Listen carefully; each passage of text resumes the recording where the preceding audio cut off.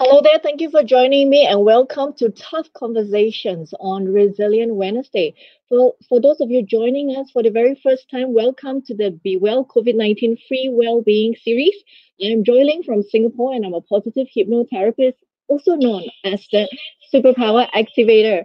I use positive psychology tools and hypnotherapy to empower people to celebrate strength-based whole brain living. So this Be Well COVID-19 Free Wellbeing series is in support of the World Health Organization. Stay in alignment with your well-being and be supported with our Be Well series. We are doing this to support your well-being in this pandemic and more importantly, because we believe that you deserve a flourishing life and you have what it takes to achieve that. And we are here to support you. That is our promise in joy. So please share this Facebook Live now with your friends so that we can all be well and be strong together. This is how we're going to deliver our promise of support. It includes a Strength and Joy podcast on Anchor FM and on Spotify. We are healthy, well, and connected despite COVID-19 Facebook page. There is also a private Strength and Joy podcast Facebook group. There's a SuperPact Joy Link YouTube channel. There's new well-being content on Super Monday, Resilient Wednesday, and Self Care Friday on this page, SuperPact with Joy Method. There are a few shows available, which is the Strengths with Joy show, Whole Brain and Healing with Joy show, and Celebrating She is Strong. Super Monday is where we explore how to develop your strength. So make your Mondays super powered with us. And in this pandemic, resilient is the name of the game. Apply science-based research findings into actionable strategies that you can apply for yourself and share with your family and friends to become more resilient. Let's be pandemic proof together. On Self Care Friday, we will learn about tools and techniques that we can use to apply for ourselves whenever we feel stressed. So take responsibility for your own self care and for those under your care. We have a Strengths with Joy show where we chat with other positive psychology experts and brave souls who have rise up to my strengths challenge to share their insights with us. So remember to share this free well-being resource with other people. Share our Facebook Live now so that your friends can learn to be resilient together with us. Besides developing your prevalent and your character strengths, learning how to tap on your all the potential of your brain unleashes your best and stronger self. Therapy can help to support us in feeling whole again, to make unleashing our strengths into the world more compelling. So join in our conversations with experts in whole brain and healing with Joy Show. Women are phenomenally and amazingly strong in how they activate their strengths faithfully, daily, in loving service of others, often at the cost of neglecting their own well being. It is time to celebrate the strengths of this phenomenal woman that we live with, work with, and come in contact with. So, celebrating She is Strong show is an acknowledgement of their contributions to all. So welcome to Tough Conversations on Resilient Wednesday. Here is where we will learn tools and techniques how to be resilient with real life stories. So as an accredited resilient at work coach, you can imagine this is one of my favorite topics besides strength development. So today we're going to talk about resilience on a very real level with a very special guest, Eva. Eva is a Soviet era survivor, and we can only imagine what she has been through in her growing up years living in that time and in that part of the world. What are the precious life lessons about resilience and the best of humans that we can learn from her experience?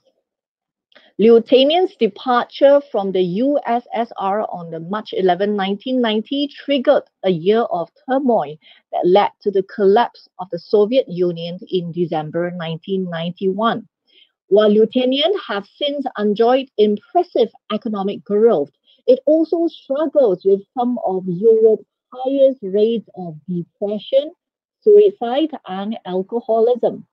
Social scientists have made it clear that all the symptoms are outcomes of collective trauma that involve various limitations, such as like a twisted and dual identity that during the Soviet times, and a constant fear of expressing feelings and thoughts.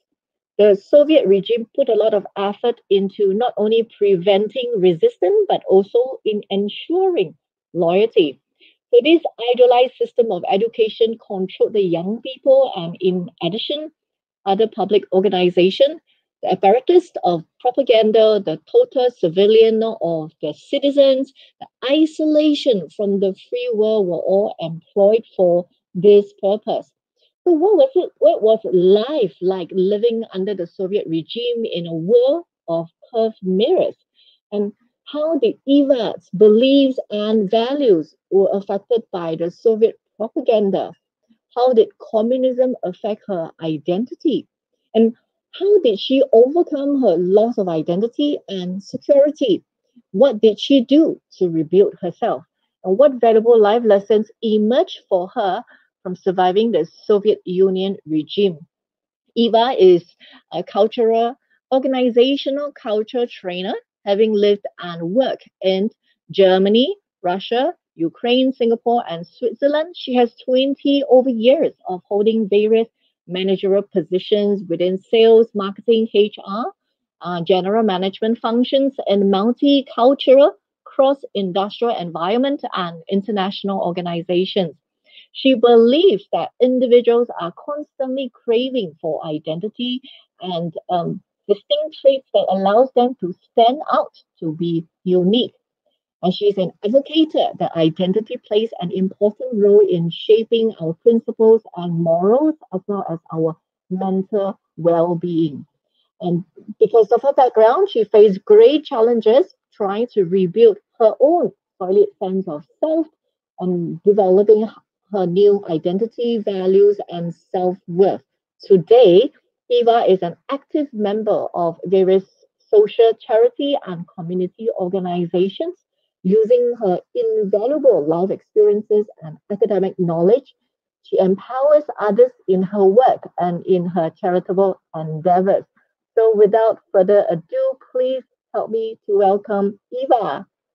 Hi, Eva. Good morning from Lithuania. I What don't know time is it now?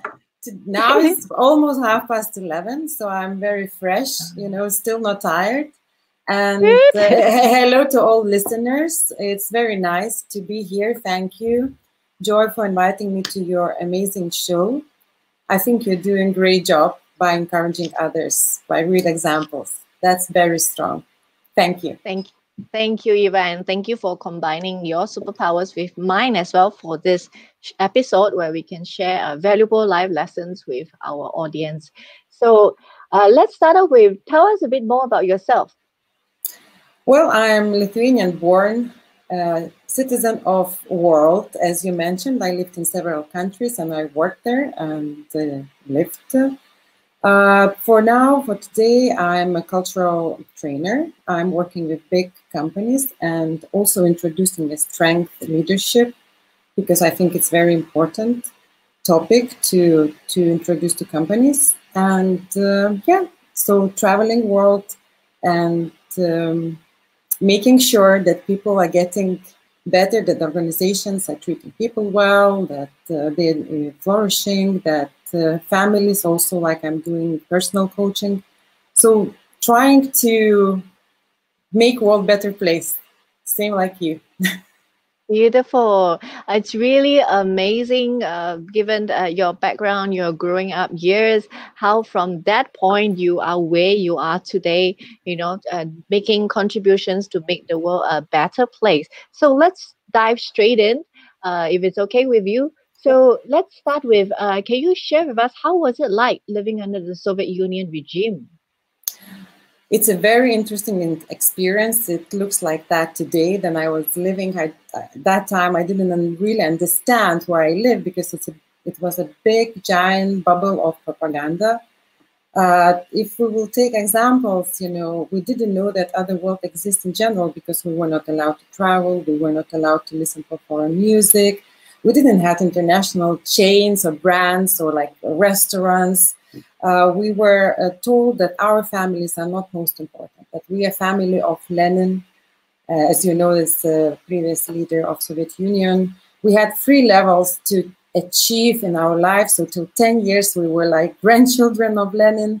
Then from 10 to 15, we were like children of Lenin. And after 15, 16 years, we were either friends or enemies of Lenin. And of course, we wanted to be friends with Lenin. So we were listening to everything what communist propaganda was announcing, and there were no left-handed people. There was not allowed to be left-handed.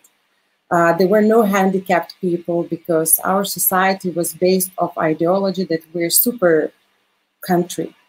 So there were no crimes, there were no plane crashes, there were no bad things going on in society. There were no homosexuals, there were no love, there were no sex, there were nothing which could disturb this ideology. So we lived very much framed, and our identity, my identity was that I'm a part of superpower, that I'm part of something so big. And I also grew with this mindset that all other countries are enemies.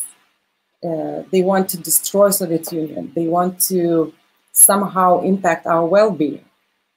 And it was really narrow-minded state, probably of myself, of people, of personality, that we didn't even know that something else exists.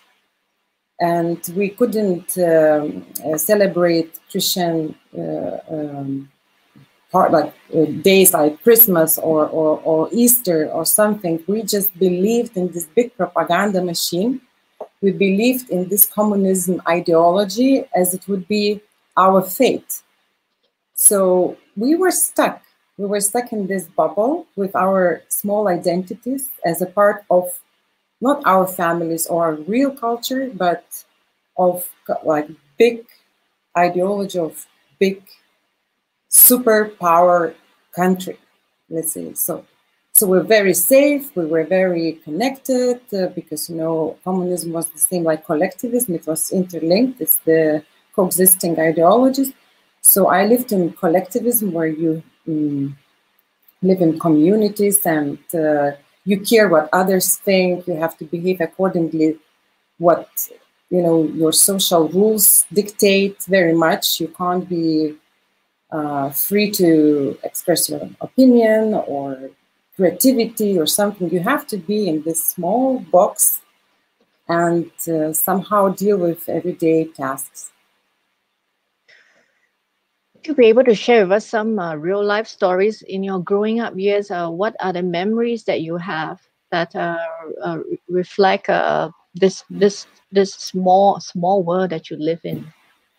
I remember very well that we were Lithuania was occupied 1941 too, like these years, and my grandparents, of course, they were survivors of Second World War, and they lived in independent Lithuania, so they really were recalling memories of this independence, but they were not allowed to share any information because it was dangerous, as 1/3 of our nation was deported to Siberia and killed. Like it was a real genocide, so you had to suppress your feelings. So what I remember that I lived in my grandparents' house, as most of us, right, with grandparents.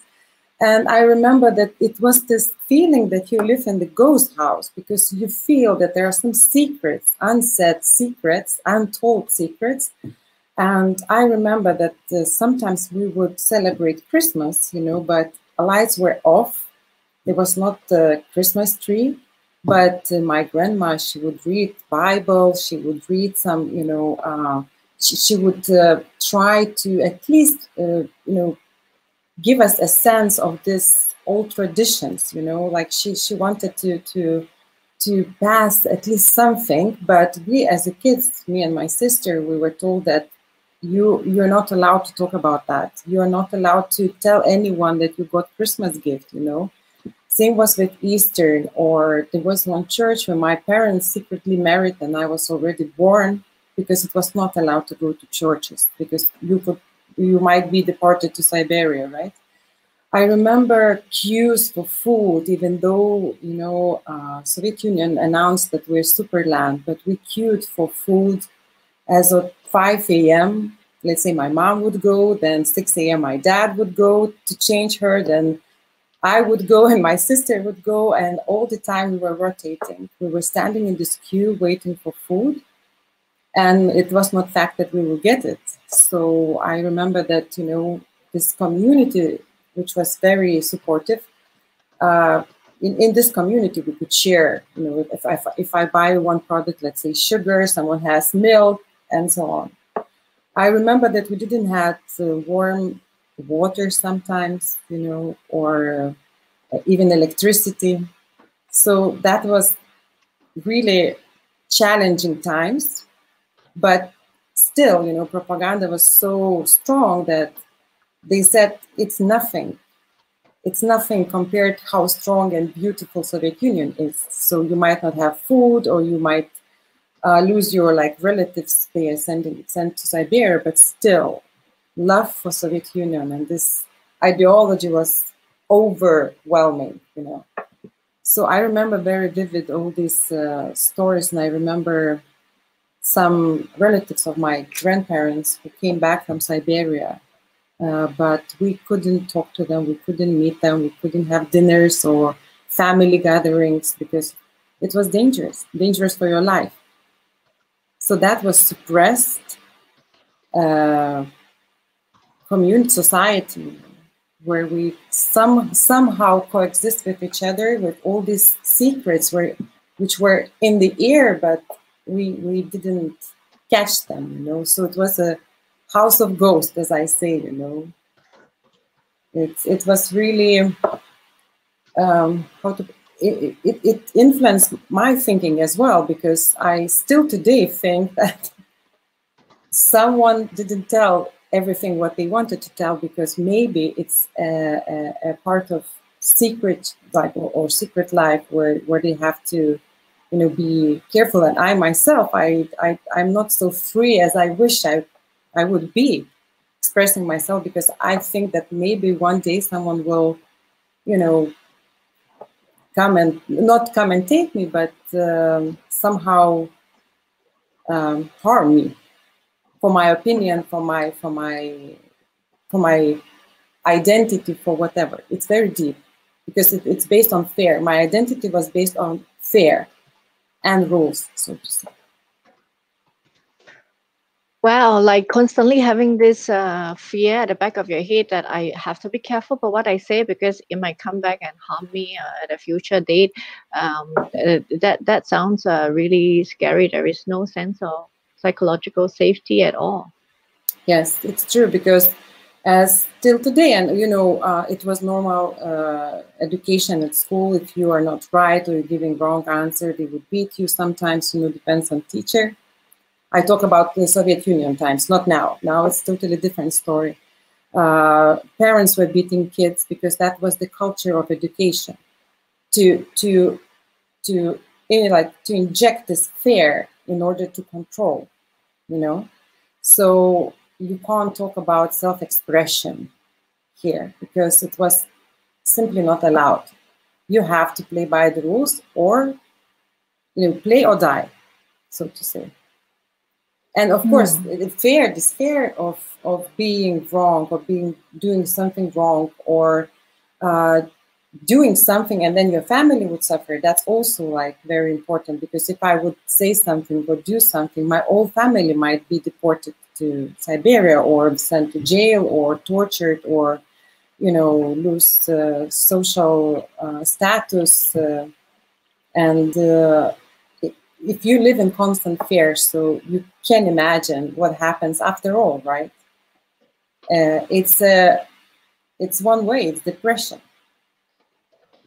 It's that there is no other really way how to rebuild yourself, because if you will continue to live with this fear, so then your identity and understanding about yourself, your self-esteem is in a dangerous place.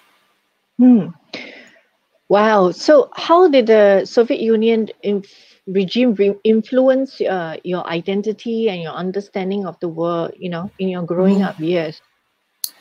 Then the Soviet Union crashed, you know, that was the break point where I understood that I'm empty. Because all my, you know, childhood till say, I was teenager then, you know, Soviet Union collapsed.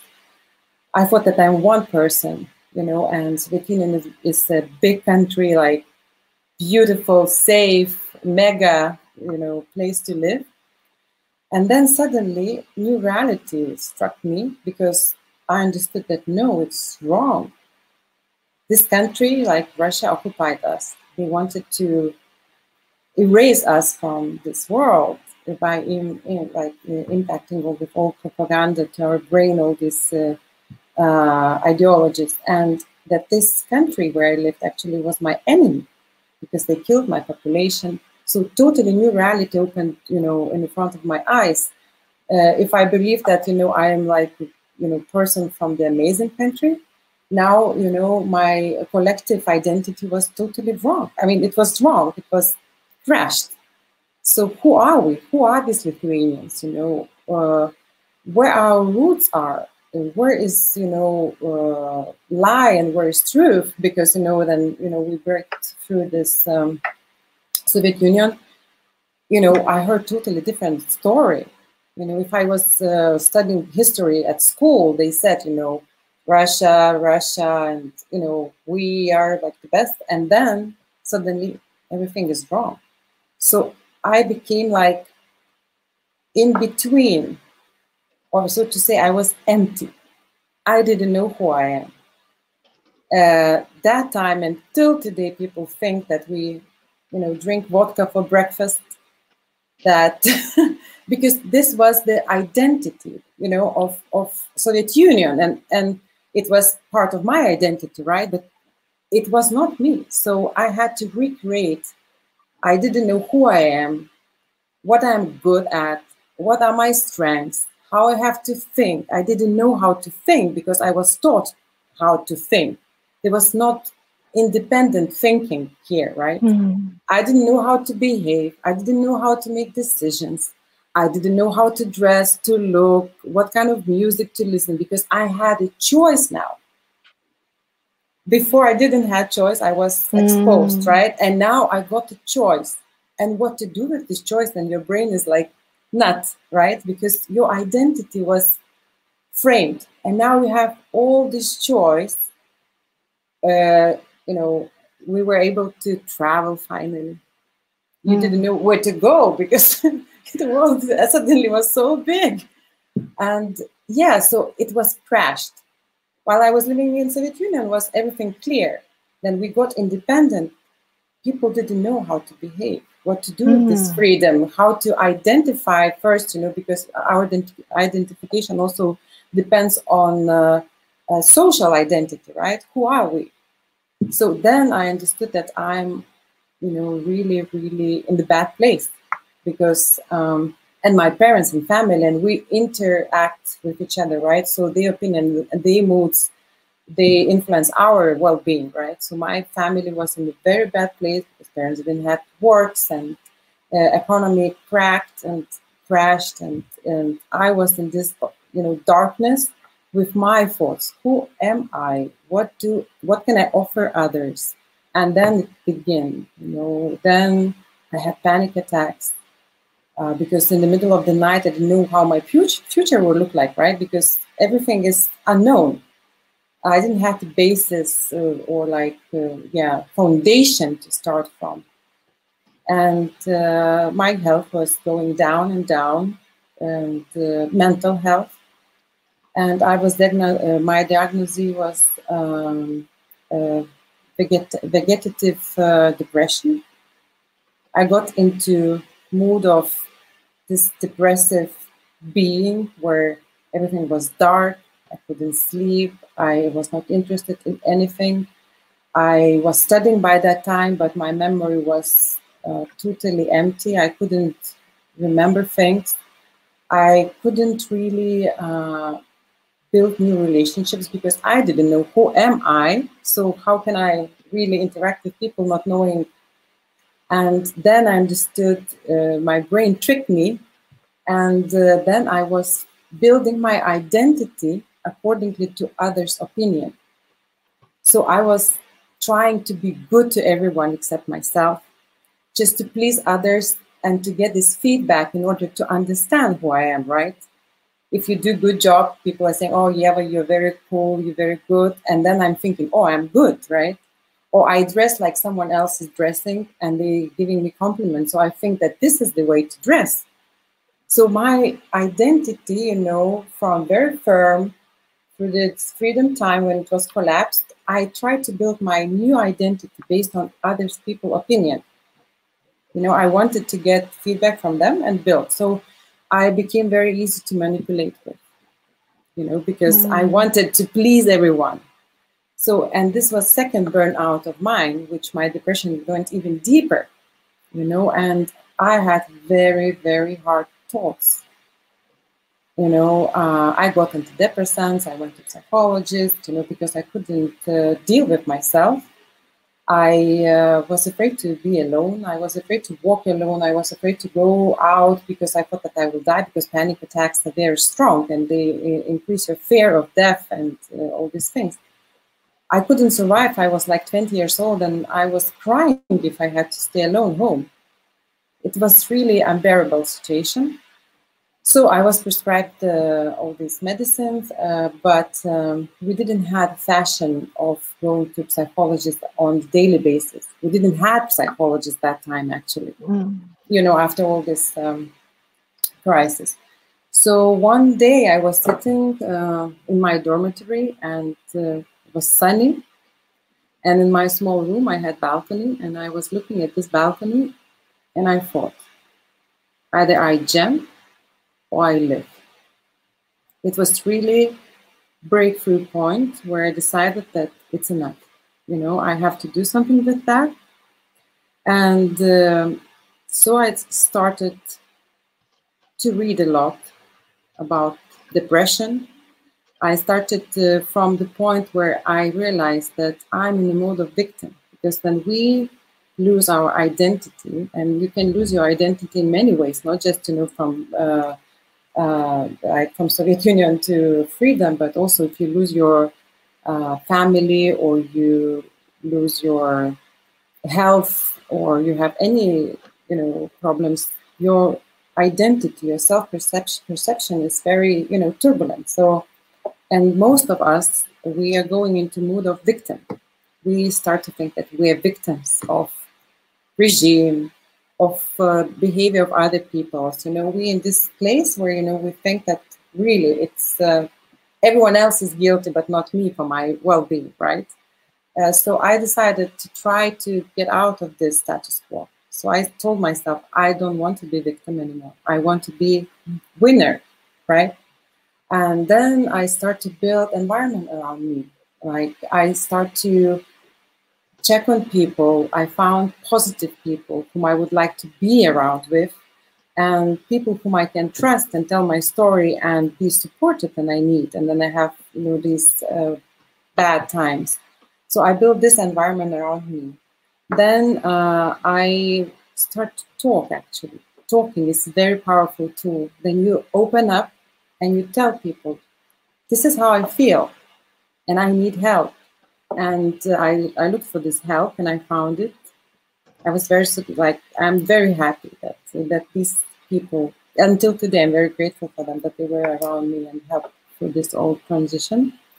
Another thing I understood, that gratefulness is also one of the very important tools which can help you to go through hard times, because I understood that even though I lived in this regime, right, there are some good things out of it which I can use. And let's say this feeling of community, respect, help each other, this empathy, which was really much promoted in Soviet Union, these are good things, right? I can take something good from that, and I was thankful for this regime that they, you know, injected those good qualities into me, you know what, and Then, of course, movement is super important. You have to move. For instance, I'm a big fan of dances. So I was dancing all the time. I was into sports. I was running marathons. I was playing basketball. I was also in arts. Arts is also a very good place to be. Then you're depressed and you want to express yourself. If you are a more introverted person, you can't really express like with words. So it's very good to play with colors. So I painted, and till today I do that as well. And positive thinking, which is extremely important, but you have to get to this point step by step. And that time I didn't know what it is, but today I can tell that I started to think differently, you know, to see good, like it's related to gratefulness, you know, that you see good things. You start to really appreciate things, and now, if not this crisis of identity, probably I would not be so strong or empathetic or being able to help others if I would not struggle all this time. So yeah, so that was this road to my own personal freedom and my own identity based on my needs, based on my feelings, based on my cultural surrounding, but not forced by others, let's say, and not taken from others as a how to put that, as a it was not influenced by others, so to say, in short, you know, that either regime or people I wanted to be liked. So through all this road I now mentioned, you know, I came to the point that I'm free now to create myself from inner resources more than from outside resources. Wow. So, Ieva, I hear you saying how in the beginning you were so lost and you were in this like really dark place. You have no idea who you are. You receive conflicting information about who you are, what you should believe in, what your country is about, and you were shaped by other people's opinions because you wanted to please them. You had no sense of self that you can own for yourself. And you know, this dark place where there was depression, there was panic attacks in the middle of the night, confused identity, sense of hopelessness, until there was even a breaking point where you were standing at your balcony and deciding whether you should jump. So that's really like life, so-called, has pushed you to the end point. And I noticed that everything started to change because you made a decision. You turned the turning point where, you know, life might have ended for you, but you made a different choice in that moment. You made a conscious decision to stop being the victim, regardless of what your environment looks like. And then you were very proactive, doing many different things, and even enrolling your community into to develop that space for support for everyone. So it really started from that point, isn't it, where you ask yourself that question, either I jump or I do something about it. Everything starts to change after you Yes. make that decision. Yes. I was totally down, and I think that most of us, you know, I think it's normal to. There is no. I could tell now from my experience that I didn't meet any person or like person who didn't go for some struggles. The main thing here is to stop, to make a small pause, and decide for yourself which direction you're going. Because we all struggle in one or another way. And we are able to choose. This is a gift, you know. We are human beings, you know, and we can choose what we want to do. It doesn't mean that it will be easy. It doesn't mean that you will do that in one day or 1 month. But once you chose, your brain starts to work differently.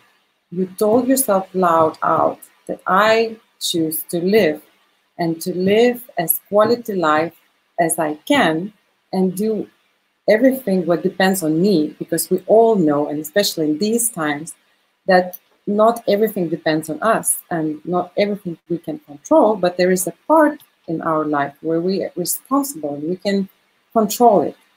And as I told as well and mentioned, it's very important to understand this status quo.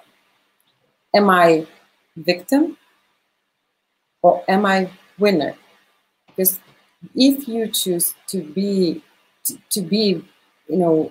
winner, that doesn't mean that you will win everything. But you switch your brain towards some positive thinking, because then your brain, subconsciously start to look for support. Because to become winner, let's say I was in length athletics, right? I was also running for my school and then later on marathons. Once I decided that I want to do that, right, I start to collect, or as I say, you switch on universe, you switch on universe, and then something becomes like some small miracles start to happen. Someone offers you a good trainer, someone offers you a plan of good food. I'm talking now about running, right? And if you choose to leave the status quo of victim, you will start to attract different people. You start to listen to positive music. You see, flowers around you. You enjoy sun. You start to collect those positive supporters. But if you choose to stay in victim, and it's our conscious, choice, then you can't expect that your life quality will improve and that other people will come and take you from there. First, you have to make decision, and while decision is made, then everything goes. But this point is very, very emotionally powerful, and I would say to get to this point, you have to go through very hard time, because as we know, or if we say like if you take arrow, right, you want to shoot. First, you have to really, really, really do tense, and then you let it go, right? So this is the point where all the power is here, right? To come to this point is quite tough. It's very much of, energy, and then it goes. But you have to make a decision to let it go, to get out of this victim. So this is my experience, how it worked for me. Because that is such a decisive moment for you, that's when you kind of shift the wheel, the direction where your life was going. So I'm very curious, what helped make your decision in that moment when you were asking yourself if you would choose to jump or if you would choose to do something else? What made you choose the better decision? I was thinking about my parents, about my friends, and about how much I would miss. Because sometimes that moment can last for 1 week or 1 month or 1 year, but it doesn't mean that it will last forever. So we have to evaluate this moment as it's just now. Maybe tomorrow I will wake up and my mood will be different, or I will fall in love, or maybe I will get a prize, or maybe I will be offered my dream job. So standing there, first of all, of course, I was thinking, how my parents would feel, how my friends would feel about me, how my boyfriend that time would feel about this loss. And then, of course, all these possibilities which can come your way, because that moment is just a moment, even though it's 1 week or 1 month or 1 year, but it doesn't mean that it lasts forever. So my brain somehow, thankfully for, I don't know, also universe, worked in the good way of pushing me towards winner status quo. But yeah, love is everything. Love and hope. Hope that it must be good. if you're in such a bad point, you know, it must be better. There is no, if you're already standing and deciding to live or to die, right? So what else can be worse? That's it, you're in the bottom. So this hope that from here you can go slowly up is very strong. You know, I thought about, yeah, like love, hope, and lost opportunities in the future. Probably these three things which really pushed me back to life and thought, no, I'm strong enough to deal with that. Thank you for making the more empowering choice. Gave me the opportunity to meet you during our postgrad for positive psychology, and to be able for you to come on this show and share your learnings and your really precious life lessons with all of us.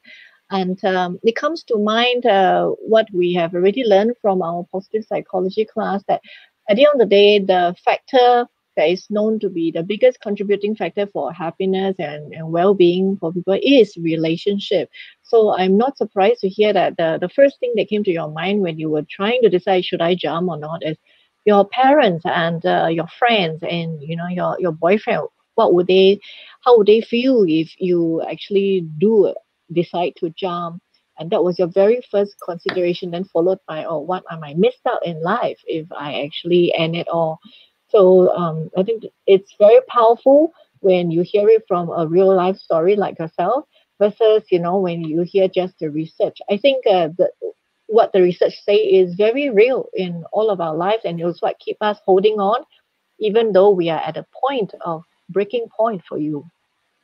Yeah, as I told, support is probably crucial thing, and support from people whom you trust, whom you can have fun with, whom you can cry with, whom you can tell honestly what's going on. So it's crucial, at least for me. And now while traveling the world and changing places, that's the most important thing for me. Then I'm landing in a new country, is to create a social environment for myself, supportive, where I can feel that I have wall behind me or friends to be with. So this factor is crucial. And this is, as I told, collectivism, where I grew, and now it's more like my country is more turning into individualistic, setup.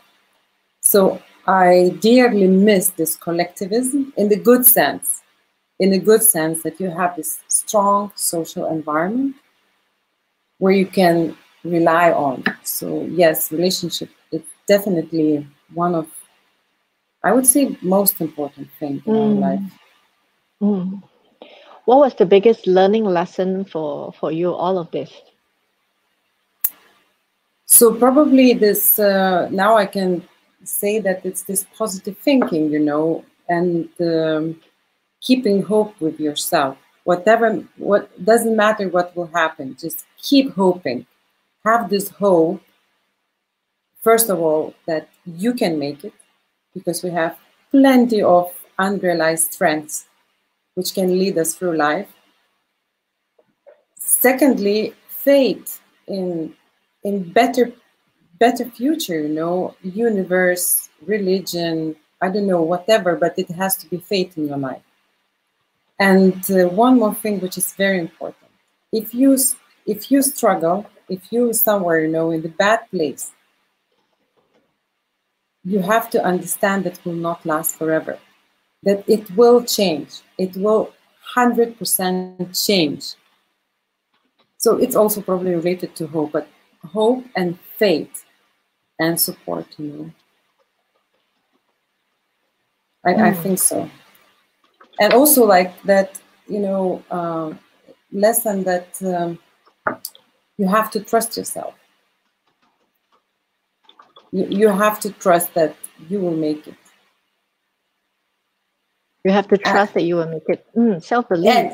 And feel as a winner. I'm not talking about Olympic Games winner or millionaire, but winner with all your capacity. Because we all have different capacities to deal with things, right? So to believe in yourself that you are enough, that you have enough energy and capacity to deal with things, and hope for better future, because it will come anyway. So, how did all of this experience shape who you are today and the work that you do?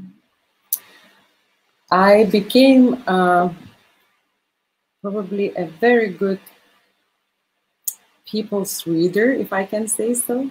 I can really feel people, and I can read them, and I can read them, the emotions, because I went from very wide spectrum of emotions, and I can really name them and see on people, and also see where they're struggling. It's like a doctor, you know. But that's a gift. It's a pure gift of my experience, that I can read people, so to say, right? I know how to trigger motivation. This gave me a big tool. You know, my experience, you know, gave me tools how to motivate people, because I know which buttons to press for positive, you know, result. And it also gave me consciousness, because I lived in an unconscious world where I was told what to do, and I learned how to be conscious. And this awakeness of consciousness, it's a big, big thing for me, because I see the world differently now from what it was like 20 years ago. And I read world differently. Yeah. So it's a very big thing for me personally. What would you like to say to people who are going through their own crisis at the moment? I would like to say that they would not be afraid of the dark emotions, because they're normal, and we have hard times, and it's normal to feel low, bad, to struggle, to cry. It's probably also normal to lose sometimes your identity, because we are, you know, living in the world, not in the room, you know, and we face different, you know, situations and challenges. So first of all, don't be afraid. Don't be afraid to have these deep, strong emotions, which are unpleasant, but they are necessary for your growth, first of all. Secondly, don't be afraid to go to that point, breakthrough point, you know, and I'm sure that most of you still somewhere deep inside feel this hope, feeling of hope. You have it inside, right? So, and then you in this point where you really don't know what to do, where to go, choose a winner, to become a winner, because it's worth so much more than to stay in victim or be in this lethargic like sleep, you know, where you're not conscious about your well-being, about who you are. So just don't be afraid and try new things. Try and ask for help. If you see that you can't deal with things yourself, or the emotions are too strong and you can't bear, it's normal and very welcome to ask for help. And sometimes one word you will hear can change your mental status quo in a few days. You know, so don't be afraid. Take your emotions as they are. Be friends with those emotions. Don't neglect them. Don't escape them. Don't pretend that they don't exist. Just be, you know, in this emotional sensation with yourself. Ask for help and hope. Hope for better, because the better tomorrow always comes, sooner or later. A better tomorrow will always come. That's definitely a statement of hope. Yeah. Yes. It's definitely true, at least in my story, in my life story. Yeah. Wow. So, as someone trained in positive psychology yourself, looking back at that part of your life, What are your thoughts, and what do you think really supported you during that difficult time? I probably that was, in my life, it was this subconscious hope, which I didn't crystallize, that I have it. Probably optimism as well is very important, but this is not easy to learn, I would say. Sometimes we are born with some kind of feelings. We, more introverts or extroverts, or optimists, pessimists, You can train that, of course. And I think, beside what I already mentioned, that, relationship, that you have to have friends around and build, positive, not toxic, positive relationships, that you have to have hope, that you have to trust yourself, that you have to know your strengths and dig deeper to find more and more, because it's never-ending story. We have so much inner capacities we can't even imagine, right? To be brave, to try to be creative with the ways you treat yourself, and in general, creativity, it's very important, I think, for people. Creativity, not just to paint or music or dancing, but also the ways you can get out of the situation, What plan A, B, C, because it never happens that you choose one way and it's the only one, right? To have a plan B and plan C. But if we're talking about positive psychology, it's that create your subject, because there's objective positive, like how we what kind of things influence our well-being, but there is the part of subjective, which is very personal.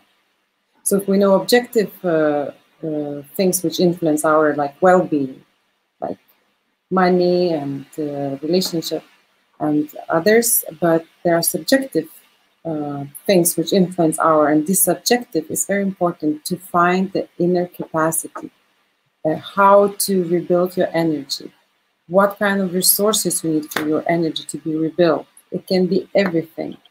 If we talk about the life tree, probably you remember as well, there is this life tree where you draw your life tree. What are your resources, right? What are your values? What are your beliefs? What are your goals, right? So everything starts from resource. You have to find the resource which will help you to go through this, or to reach some goals. And this goal can be just survive one day or survive 1 week. It not necessarily has to be some, career or something, but just to get how to get out of the situation. So you personally have to really well understand where you get energy from. This is what I understood from my experience about, and if we will interlink with positive psychology. Resource, how I rebuild myself, and how can I help myself. Maybe one will sleep 10 hours straight, another will dance 10 hours, and someone will, cook super nice dish which gives them, energy and empowers them to I don't know, to do many other things. So resource is very important, of course, and belief and hope and support. So I guess resilient is an ongoing day, isn't it? It's an ongoing thing, and so it has to be sustainable. It has to be renewable.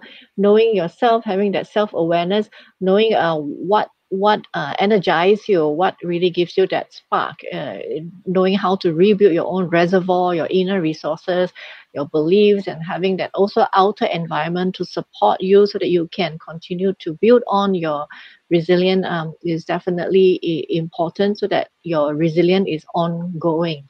So wow, time flies. It has always almost been an hour diving deep into what helped you survive that period to where you are today, and how it has shaped you. So you're now not only doing well yourself, but supporting other people and wanting to make a difference as well out there in the world. So is there anything else, Eva, that you would like to add? I don't know, you know, the thing is that we can trick our brain. And actually, as my granddad told me once, it doesn't cost anything to smile. And we know if we start even with fake smile, you know, after 1 week, if we will practice every morning in front of our mirror to smile, first fake, then maybe not so fake, middle fake, less fake. And one day we will smile to ourselves very honestly. And it's also very good tool. We have so many simple tools to help ourselves. So I would say, you know, whatever matters, keep smiling, because this can trick your brain for positiveness, you know. If you smile at yourself and you look at yourself smiling, your brain thinks that you're happy. And then, you know, you're happy. It's not as easy as it sounds, but if you practice that, for sure, I'm sure that you will succeed at. It helped me a lot, actually. Okay, I shall bear that in mind, especially when I feel stressed and I really don't have the mood to smile. I shall try and smile more. Yes, smile. And I think of Eva when I smile. Yeah. Okay, wow. Thank you so much for coming to share what was a very challenging and difficult period of your life. I'm sure that our audience have benefited from all your advice. Thank you for being able to make time and being willing to come on the show to share all your precious life lessons. So at this point, I'm going to share one resource, one outer resource that everyone can consider. And this is our Strongest Self course, which is a combination of strengths development and well-being strategies. So I'm going to show you a very short video about the Strongest Self course.